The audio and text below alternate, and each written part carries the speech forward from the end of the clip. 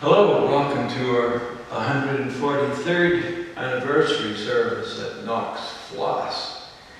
We welcome you here on behalf of the Kirk session. So here I am. I've never preached a second anniversary service in a row in any church in all my life, and I'm doing it here near Crossman. It's been a pleasure and a privilege to walk with you these last year and a bit. I value the friendships that we've instigated, and I'm hoping and praying that we will all be back to worship here in the flesh very soon. So let us worship God together after this one announcement.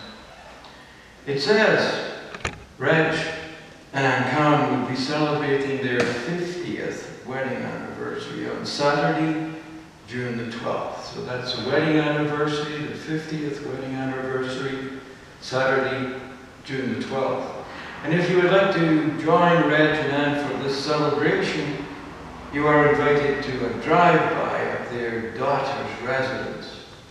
And the drive-by will be between 2 o'clock and 4 o'clock on June the 12th. And the address, 1817 Little 9th Road, Elmville. Again, 1817 Little 9th Road, Elmville. Best wishes only, please, and much love to the Cummings.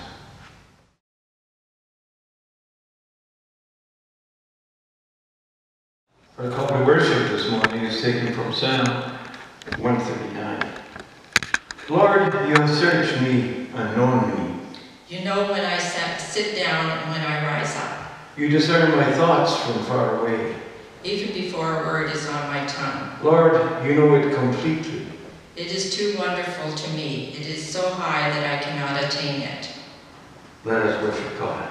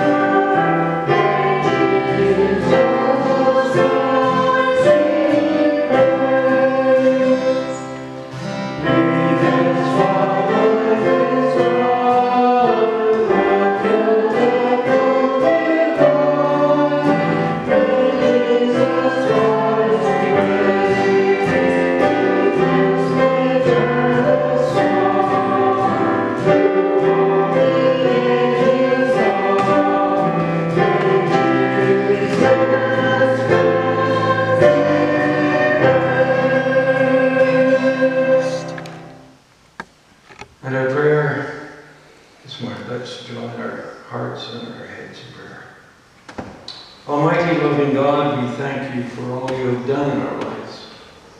The ways you taught us, helped us, and provided for us so well. We thank you for all you have done for our church community, the fellowship you created, the service inspired, the faith nurtured. As we come together today from many different places, we thank you for those from this community that have helped to shape our lives, for all who strengthened, challenged, and guided us across the years. We thank you for those who built this sanctuary, its founders, its ministers, its successful generations of believers. God, we thank you for our past and the strength it gave us to come through these last many months of COVID-19. We thank you for the perseverance taught and ask that you lead and guide us into the future. Help us to learn from everything that has been, so that we may make the best of what is and work wisely towards what will be. Merciful God, we thank you that you keep on calling us to new ways of working towards your kingdom. Forgive us when we are sometimes slow or unwilling to respond. We do not always understand what you are asking of us. We run from when and what we would rather not do. We prefer our way to yours. Gracious God, renew our spirits, strengthen our wills, send us out forgiven and restored. Be with us now and lead us forward in the name of Jesus Christ. Amen. And some words of forgiveness. Lord, in your mercy over many, many decades, you have pardoned what we have been, repaired what we are, and will shape what we will be. For the sake of Jesus Christ our Lord. Amen.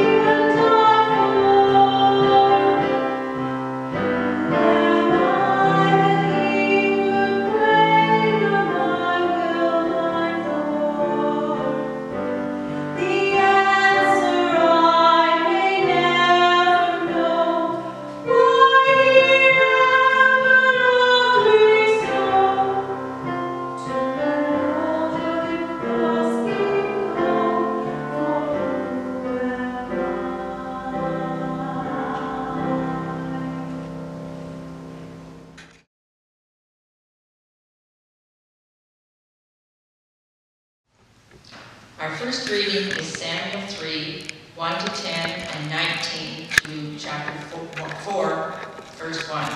Samuel's calling and prophetic activity. Now the boy Samuel was ministering to the Lord under Eli. The word of the Lord was rare in those days. Visions were not widespread. At that time, Eli, whose eyesight had begun to grow dim so that he could not see, was lying down in his room. The lamp of God had not yet gone out, and Samuel was lying down in the temple of the Lord, where the ark of God was. When the Lord called Samuel, and he said, "Here I am," and ran to Eli and said, "Here I am, for you called me." But he said, "I did not call. Lie down again." So he went and lay down. The Lord called again, "Samuel." Samuel got up and went to Eli and said, "Here I am, for you called me." But he said, "I did not call, my son. Lie down again." Now Samuel did not know yet the Lord, and the word of the Lord had not yet been revealed to him. The Lord called Samuel again a third time. And he got up and went to Eli and said, "Here I am, for you called me." Then Eli perceived that the Lord was calling the boy. Therefore Eli said to Samuel, "Go lie down, and if he calls you, you shall say, 'Speak, Lord, for your servant is listening.'" So Samuel went and lay down in his place. Now the Lord came and stood there, calling as before, "Samuel, Samuel." And Samuel said, "Speak, for your servant is listening." As Samuel grew up, the Lord was with him, and let none of his words fall to the ground. And all Israel, from Dan to Beersheba, knew that Samuel was a trustworthy prophet of the Lord. The Lord continued to appear to Shiloh, for the Lord revealed himself to Samuel at Shiloh by the word of the Lord, and the word of Samuel came to all Israel. And the ark of God captured. In those days the Philistines mustered for war against Israel, and Israel went out to battle against them. They encamped at Ebenezer, and the Philistines encamped at Aphek. The second reading is Psalm 81, God's appeal to stubborn Israel. To the leader according to Gift of Asaph. Sing aloud to God our strength. Shout for joy, the God of Jacob. Raise a song and sound the tambourine, the sweet lyre with the harp. Blow the trumpet at the new moon, at the full moon on our festal day. For it is a statute for Israel, and an ordinance of God of Jacob. He made it a decree in Joseph, when he went out over the land of Egypt. I hear a voice I had not known. I revealed your shoulder of the burden, your hands were freed from the basket. In distress you called, and I rescued you. I answered you in the secret place of thunder. I tested you at the waters of Meribah, Shelah. Hear, O my people, while I admonish you, O Israel, if you would not listen to me. There shall be no strange God among you. You shall not bow down to a foreign God. I am the Lord your God, who brought you up out of the land of Egypt. Open your mouth wide, and I will fill it. The next reading is 2 Corinthians chapter 4, 5 to 12. For we do not proclaim ourselves, we proclaim Jesus Christ as Lord, and ourselves as your slaves for Jesus' sake. For it is God who said, "Let light shine out of darkness," who has shone in our hearts to give the light of knowledge of the glory of God in the face of Jesus Christ. But we have this treasure in clay jars, so that it may be made clear that this extraordinary power belongs to God and does not come from us. We are affected in every way, but not crushed, perplexed, but not driven to despair, persecuted, but not forsaken, struck down, but not destroyed, always carrying in the body the death of Jesus, so that the life of Jesus may also be made visible in our bodies. For while we live, we are always being given up to death for Jesus' sake, so that the life of Jesus may be made visible in our mortal flesh. So death is at work in us, but life in you. The next reading is Mark 2, 23 to 28, pronounced about the Sabbath. One Sabbath he was going through the cornfields, and as they made their way, his disciples began to pluck heads of grain. The Pharisees said to him, "Look, why are they doing that, what is not lawful on the Sabbath?" And he said to them, Have you never read what David did when he and his companions were hungry and in need of food? He entered the house of God when Abiathar was high priest and ate the bread of the presence, which is not lawful for any but the priest to eat, and he gave some to his companions. Then he said to them, the Sabbath was made for humankind, and not humankind for the Sabbath. So the Son of Man is Lord even of the Sabbath. This is the word of the Lord. Thanks be to God.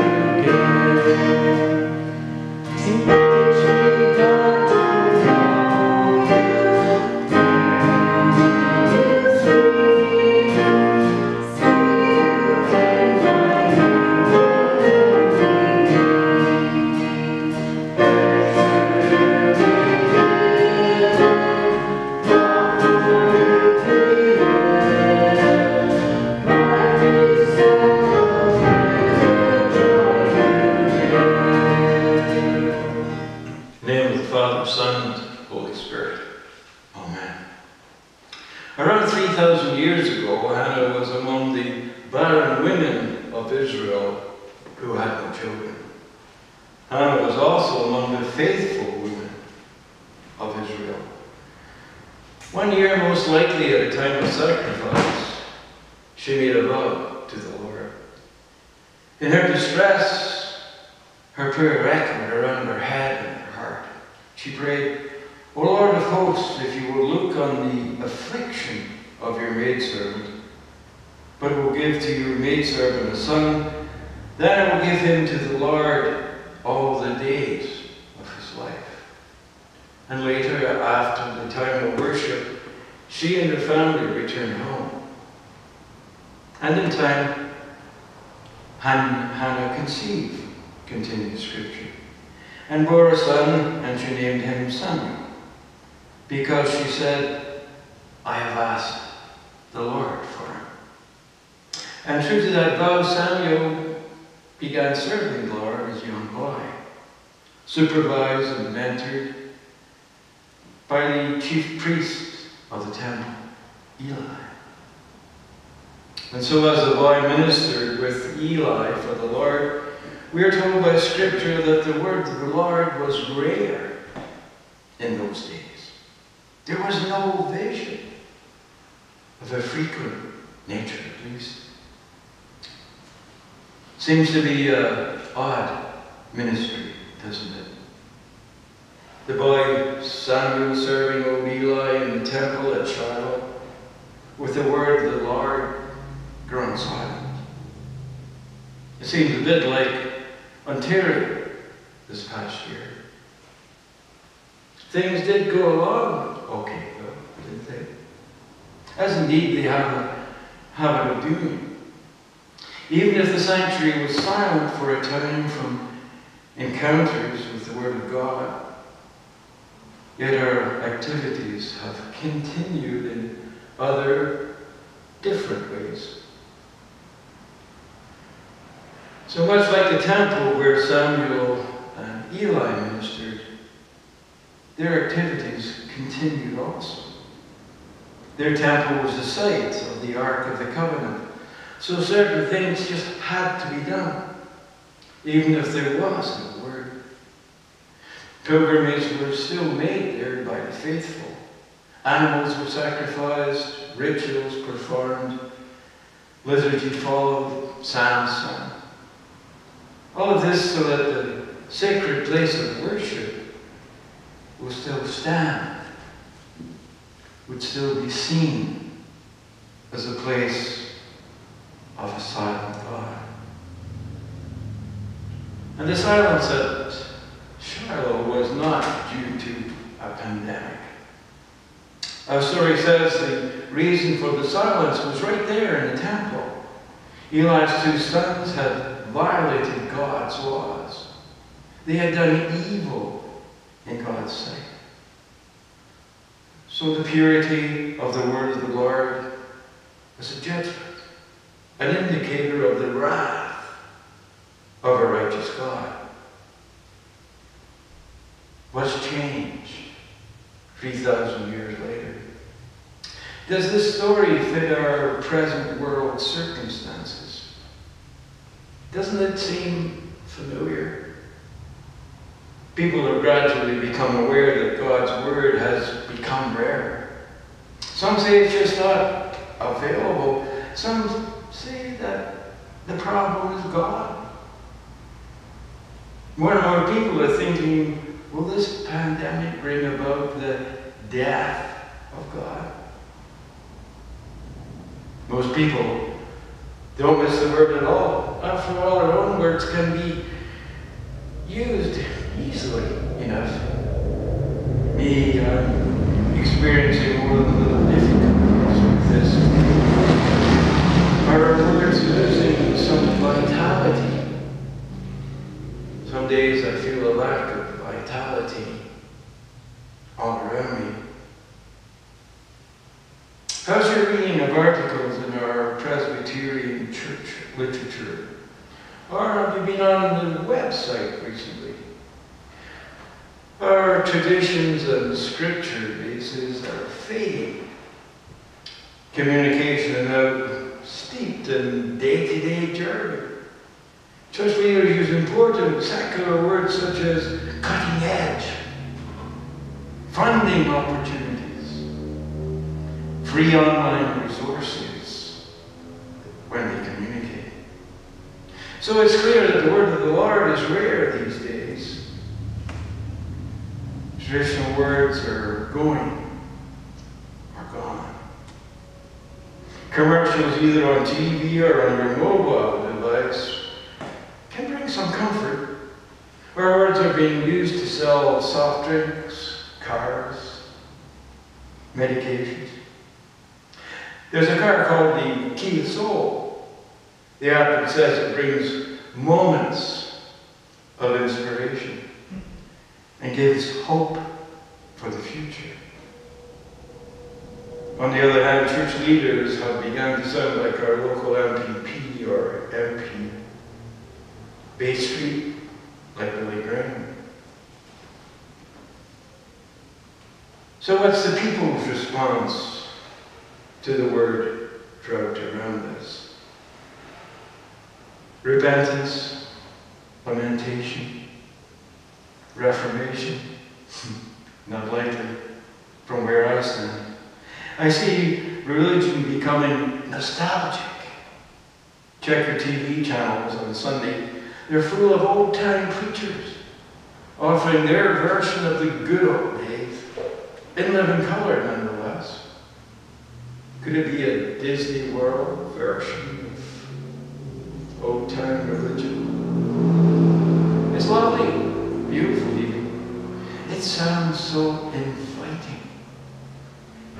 It's almost the real thing.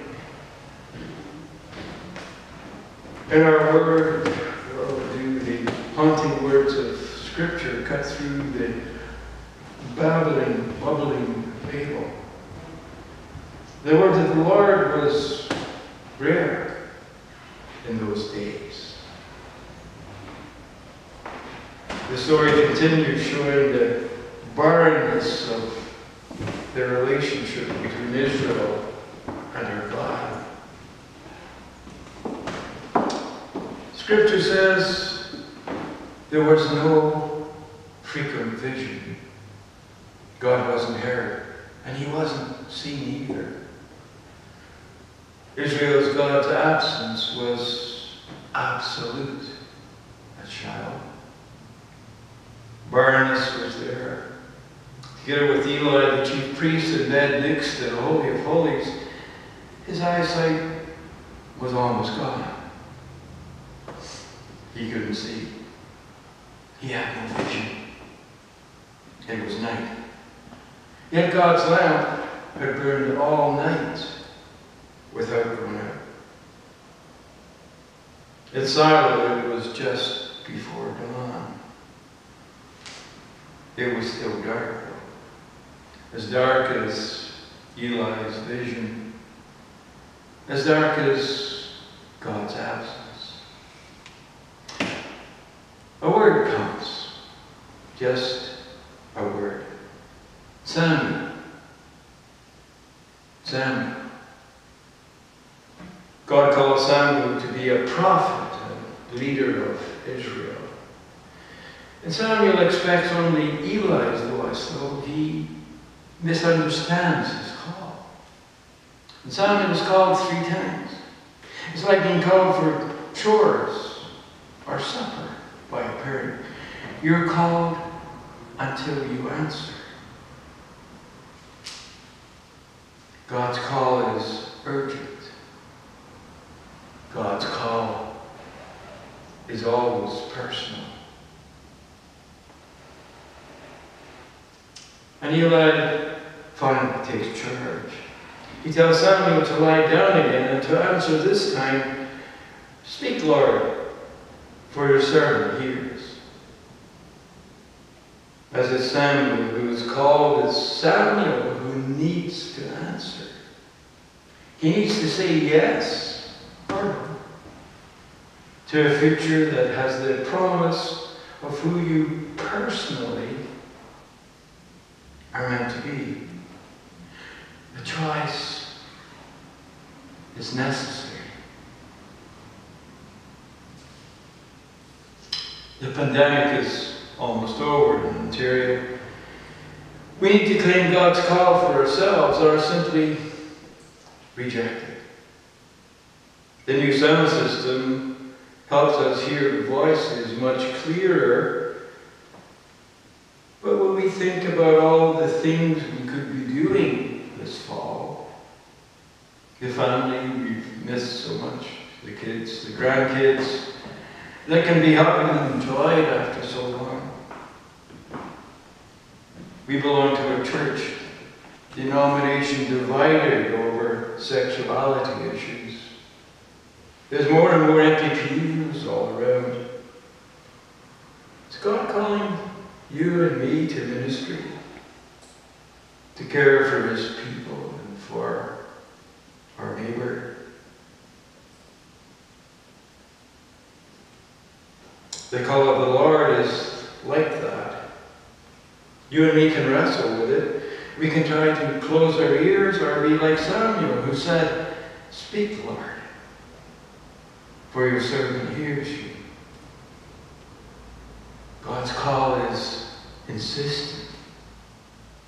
God's call is totally and absolutely personal. Your age is not a factor as to when you hear it. How will you respond as our branch of Christ Church stirs before gathering together once more?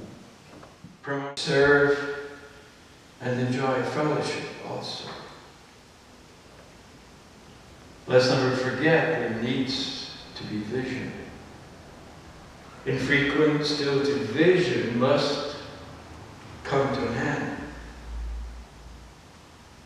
Samuel was confronted by the presence of the Holy One of Israel. Dawn came to Samuel. Dawn came to Israel. Dawn comes to us also.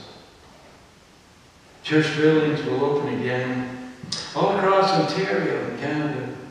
People, God's people, will trickle in again. Minister, elders, board, organist, congregation.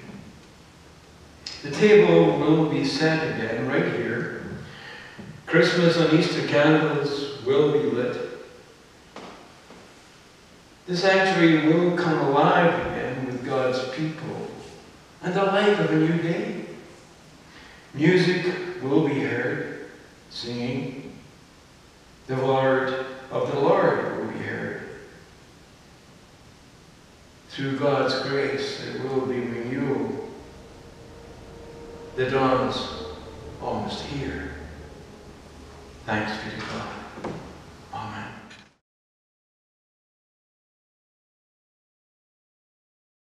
Our heads and our hearts in prayer. Let's pray together. Lord God, our Father, we thank you today for everyone who has contributed to the life of this church family over the years. We thank you for this church building, the sacrifices made for it, the efforts to care for it, the memories it holds, the special events and activities held over the decades, the times of praise and worship shared. Above all, we thank you for those who have been part of this church, leaders, musicians, worshipers, for everyone who contributed towards our fellowship. We thank you for those who inspired us, who helped us live as God's people, who helped us appreciate the gifts you have given to us all, who taught us to recognize what you call us to be. Lord, receive our worship, accept our thanksgiving, bless our gifts and multiply them. Use all we offer today towards the growth and glory of your kingdom. We pray for our church in Canada and for all the denominations that share our mission in cities, towns, and villages across our country. Especially today we pray for those meeting at General Assembly.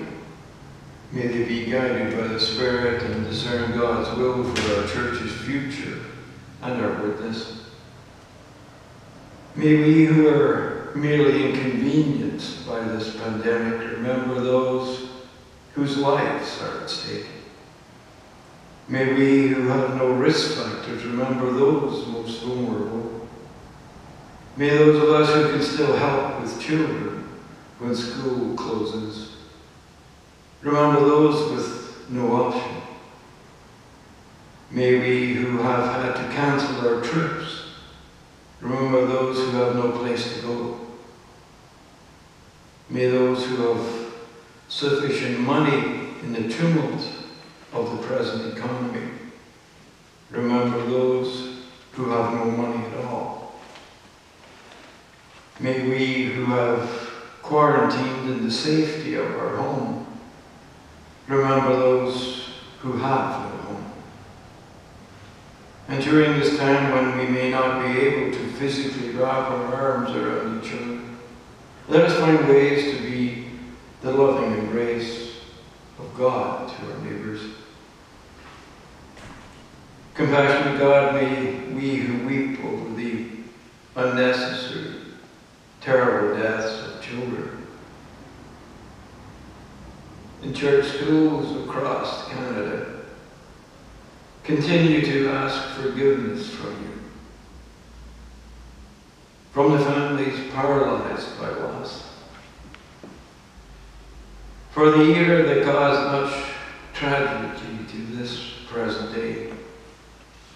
Merciful God, help us to seek forgiveness bring much needed reconciliation to our country. Care for each of us through this time of much needed change and reconciliation. We pray for those in our community who are searching for peace in their lives. For those burdened by anxiety about themselves or a loved one, facing difficulties to which they can see no solution, so much so that they are being torn by emotional and psychological pressure. We pray for those facing change and upheaval at this time, when so many are faced by upheaval. To all those around us, grant your calm, tranquility, quietness, and peace. We pray particularly today for Dylan Marhoney, John McElvain, Evelyn Minty, Claude Ricard, Tom Tucker, Marlon Cole, Wally and Myrtle Greenlaw, Lois Lyons, Herb, June and Jackie Ritchie, Lillian and Claire Robinson. Loving God, be with us as we gather to celebrate another year in our life together. Help us appreciate all you have done, trust in all you will do, recognize all that you are doing here and now. God, you have blessed us greatly. Again, our thanks and our gratitude. We join together in the words that Jesus taught. Our Father, who art in heaven, hallowed be thy name. Thy kingdom come. Thy will be done on earth as it is in heaven. Give us this day our daily bread, and forgive us our trespasses, as we forgive those who trespass against us. And lead us not into temptation, but deliver us from evil. For thine is the kingdom, the power, and the glory, forever and ever. Amen.